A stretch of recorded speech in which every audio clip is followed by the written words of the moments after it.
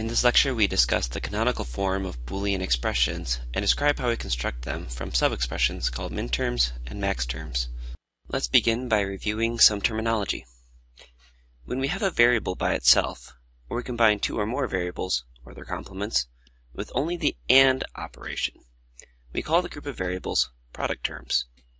Similarly, when we have a variable by itself, or we combine two or more variables, or their complements, with only the OR operation, we call the group of variables sum terms.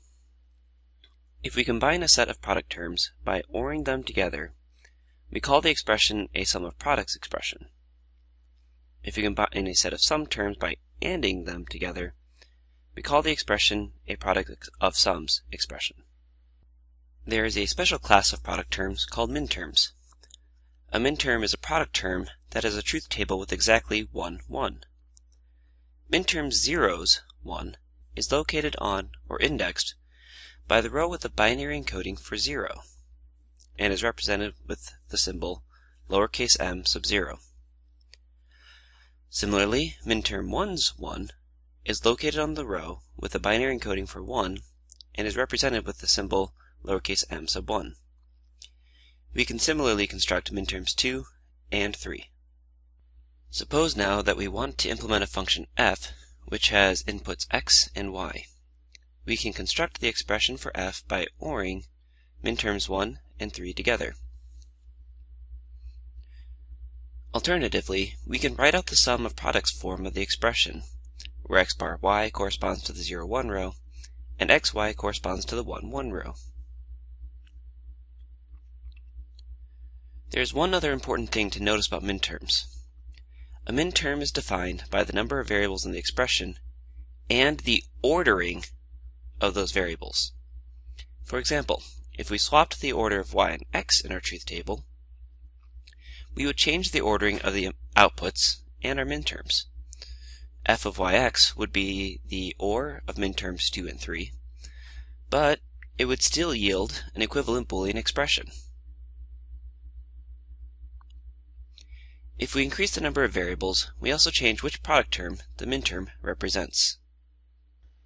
Maxterms are a special class of sum terms that have truth tables with exactly 1, 0.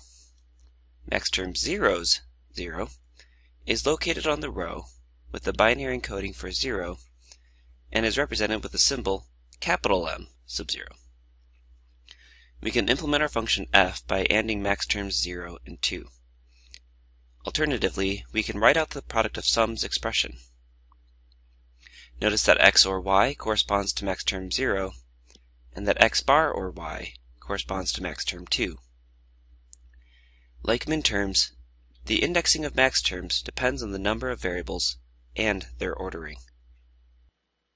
If we construct a sum of products expressions from only minterms, we call it a canonical SOP expression.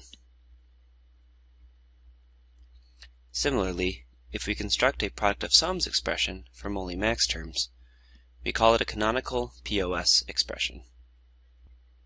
Let's suppose that you have a minimal SOP expression, and you want to convert it into a canonical SOP expression. To make the conversion, we must reintroduce the missing b variable into the expression. We can reintroduce variables with 3 easy steps. First, we AND a 1 to the expression with the identity property. Second, we change the 1 into the missing variable ORed with its complement. Finally, we use the distributive property to create our minterms and our canonical expression.